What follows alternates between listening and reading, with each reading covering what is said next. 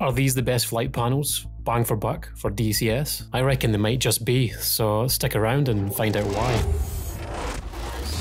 I'll start off by saying that I purchased both of these panels myself through the Winwing store online. I've been using them for a few months now and love them, but there are a few things that need to be addressed. So why did I purchase the Winwing flight panel? Well, if you're anything like me, you've found DCS incredibly hard to learn, but equally as addictive. So much in fact that I don't know if I'll ever master the flight sim, but that's half the fun for me anyway. So that leads me on to why I purchased both of these flight panels. I struggle using the keyboard shortcuts, I really do.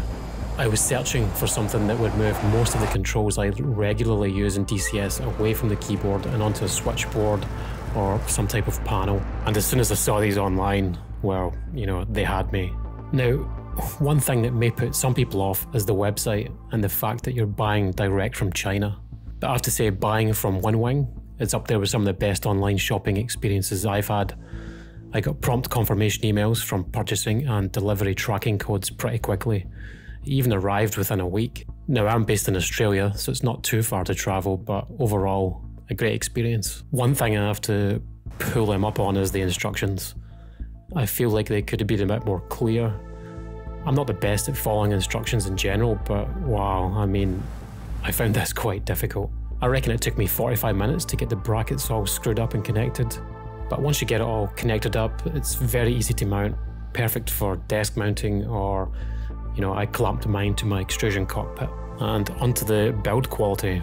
Initially, very impressed. Panels seem to be made out of some sort of alloy. The switches are all pretty high quality. I will stop talking for a second and I'll run through a few of the switches. I'll get the microphone as close as I can, give you an idea what it actually sounds like.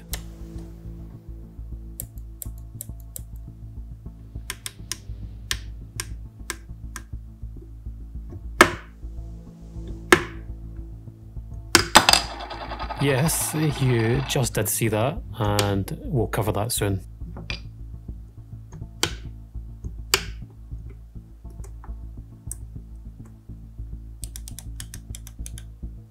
I do have two sort of minor niggles, you could call it. Number one, the wing fold switch. The wing fold switch is just a little bit loose.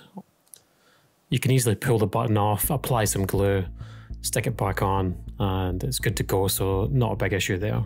The second one is the gear lever. Now, it is one of my favourite parts of the takeoff panel. It syncs with the game when using Winwing software. It glows red when moved up or down to alert you that you have moved the lever, just like in the real plane. However, after about 2 months of continuous use, the casing of the lever split in two and dropped off to reveal the little red light. It was easy to snap back together, but it's come apart a further 3 times. Now, again, I fixed it with some glue and haven't had any issues since.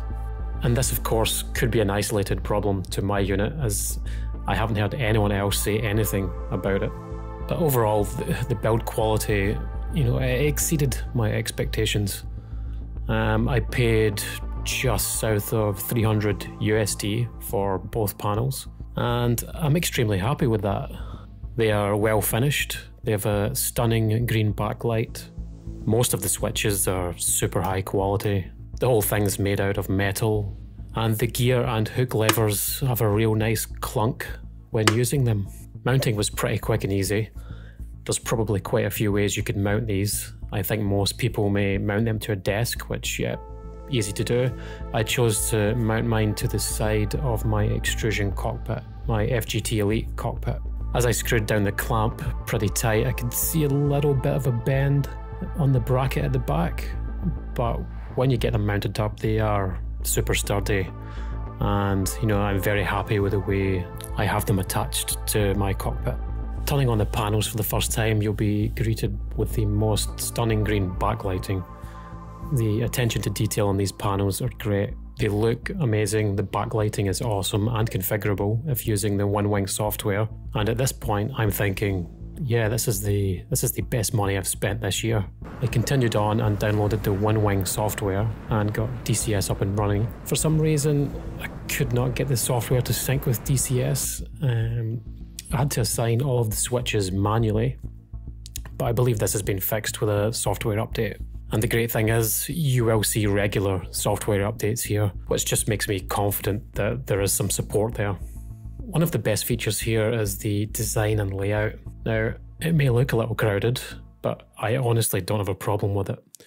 The layout's pretty nice, the placement of the switches mostly makes sense, and it's pretty easy to develop some muscle memory with these panels. I expect VR users will absolutely love them. The 2 axis controls on the bottom of the takeoff panel have been squeezed in, but to be honest, I'd rather have them there than not. One of the odd things I came across is that the jettison select switch and the jettison button are on different panels. You are going to have to buy both panels if you want to get the most out of them. Other than that, for the way I fly at least, there's more than enough switches, buttons, axes. The layout design's an 8 or a 9 out of 10 for me. One of the key things with both of these panels is that they can be configured with other aircraft in DCS, or even in another simulator like Microsoft Flight Simulator or X-Plane. The panels just act like another button box. Sure, they're designed for DCS, but many of us play other sims, and both of these panels come in quite useful. So overall, I think this is a great piece of kit.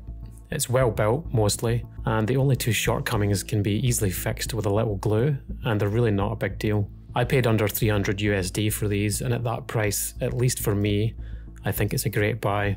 It's increased my immersion in DCS, and it's just so satisfying to use. The switches and the levers feel nice. The gear lever lights up red, just like it does in the real F-18, and it mounts super solid. There's nothing more I can really ask for in a product like this. Anything that can add another layer of immersion for less than $300 is a winner by me.